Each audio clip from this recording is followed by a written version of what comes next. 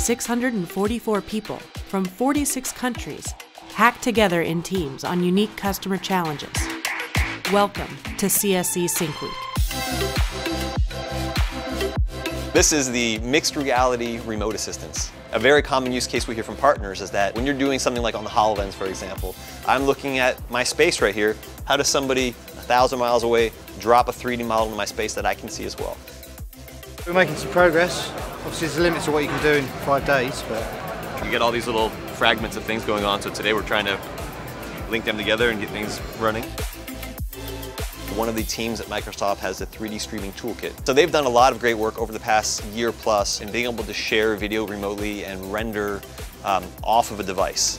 It's open source, and so we're building on some of the work that they've done to kind of bring all of this together to make it open source and try to fix the bugs, package it for reuse, so it helps them out as well. We know specific partners that have been asking for this, so not only is it cool, but it's something that we know that can be used immediately after Sync Week is done as well.